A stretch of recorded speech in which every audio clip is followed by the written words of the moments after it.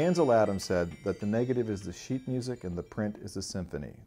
The negative is everything, but the print is all. Everything we do is in service of the print. And when I was the host of the Epson Print Academy, the one thing that Epson had me say at the very beginning was this: if you want to have the single greatest impact on your prints, calibrate your monitor. Before you do anything, before you buy anything, if you don't have a monitor calibrator, go out and buy one. Pretty big stuff from a company that sells printers. The single greatest impact that you can have on your images is to calibrate your monitor. By calibrating your monitor, you will absolutely know exactly what it is that you're getting when you look at the screen. So we're going to take a look at how to calibrate a monitor and build a printer profile. Now, the device that I'm going to use is the one that I use in the field, which is an X-Rite ColorMunki, because it can calibrate a monitor, it can make a printer profile, and you can also use it if you have a projector to calibrate the projector as well. But what you're about to see holds true for pretty much every device, but we're going to take a look at this device because we have to pick one, and well, this is the one that I use. So let's start by launching the software. When we launch it, we're going to get this dialog box. We have three choices: match my printer to my display, profile my printer. We're going to profile a display, so let's click on that. We have three choices: LCD, laptop, and projector. In this instance, it's an LCD. I'm going to select Easy, and I'm going to click Next. What's now going to come up is this dialog box. It's going to tell me that the device is connected and that I'm going to have to set the device here. So let me show you how to do that. It's fairly straightforward. We're in this position right here, and what we're going to do is go from there to there.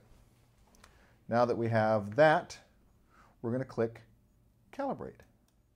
What's going to happen now is the device is going to calibrate itself. It's going to check to see that everything's in order and that it's right and that it's good to go and that it's zeroed itself out, so that it now has a known set of variables that are programmed into it, and it's going to match those. And once that's done, we're going to move into the next phase, which is calibrating the monitor. Okay, so as you can see right here, we're going to move this so that into the calibration position. So let's back that out. It's fairly straightforward again. Click right there. And once that's done, we click Next. Now, this is the only time you use this gadget. And that's why I generally don't put it in the bag. But what we're going to do is put it in the bag, zip it up, and then place the ColorMunki right there on the square, just like that, and click Next.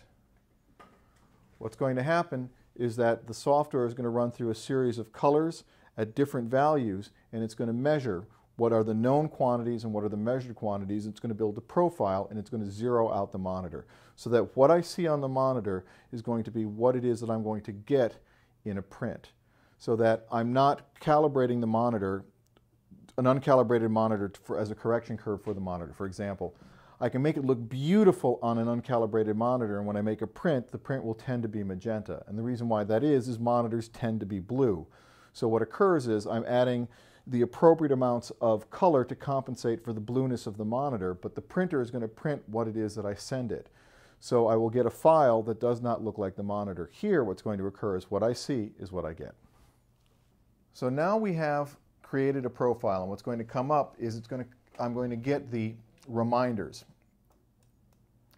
1 week, 2 weeks, 4 weeks. I usually set this at 1 week, but what I tend to do, anytime I'm going to do mission critical work, I will calibrate my monitor. When we do these videos, when I work on big art, I will always make sure that my monitor is calibrated. Is it necessary? It makes me feel good. But at least once a week, you should calibrate the monitor. And that's a very important thing, and you can set the software up to do it. So what we're going to do now is we're going to hit Next. And I can take a look at before, after. And the reason why you're not going to see much difference is because I calibrate my monitor quite frequently. We'll hit Next, and we're done. Now that we've done that, let's build a printer profile.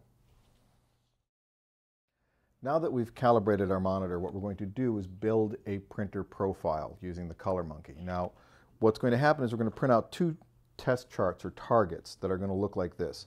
So I've already done the target, so let's take a look at how to create the target. So we're going to come over here to our interface and we're going to click Profile My Printer. And what you're going to get is this dialog box. Create a new profile or optimize an existing profile. We'll talk about that in a moment. Next, we're going to select Choose Printer. Now, I'm going to be printing on the Epson 3800, and I tend to name all my printers after my favorite photographers, and Ernst Haas is one of my two favorite photographers. We're going to give this a name that has meaning, and the meaning for this is going to be Epson underscore Velvet Fine Art VFA underscore 2880 for the resolution, and then the date, which is 06/01/09. So that tells me everything I want to know about this profile in the name. I'm going to click Next, and I'm going to get this dialog box, which is going to show me what the target looks like. I'll hit Print. I'll look at all of this and hit Continue, and what I will get is my printer dialog box. Now I'm going to select the printer. I'm now going to select Printer Settings, and these are the things that I'm going to make sure happen. First thing is I'm going to take a look at the sheet feeder. Now I'm going to be using Velvet Fine Art, which means that I want the manual rear on the Epson 3800. I'm now going to select the paper type that I want. In this case is Velvet Fine Art. So I'll select that. Now the printer mode. I want to make sure that color mode off, no color management, high speed off, and select Super Photo 2880. It doesn't matter whether 16-bit is clicked or not clicked for building this profile. We're going to hit Print,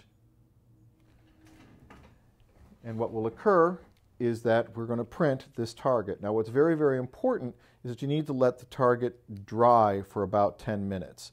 The reason why you need to let the target dry is studies have shown that it's about 10 minutes for the ink on most papers to set and to guarantee that there's absolutely no color shift. So we've printed the target, we've let it dry for 10 minutes, and what we're going to get is this. Now we're going to click, I already have printed my target, which we have, and let's hit Next. What will now come up is this dialog box right here, where you're going to see all of the different, let me zoom in here so you can see that, where you're going to see all of the different patches. What we're going to do is measure this patch on the paper, and when we're done, it will move to the next one. If this comes in red, what that means is that we didn't measure the target correctly. So now we're going to measure the target.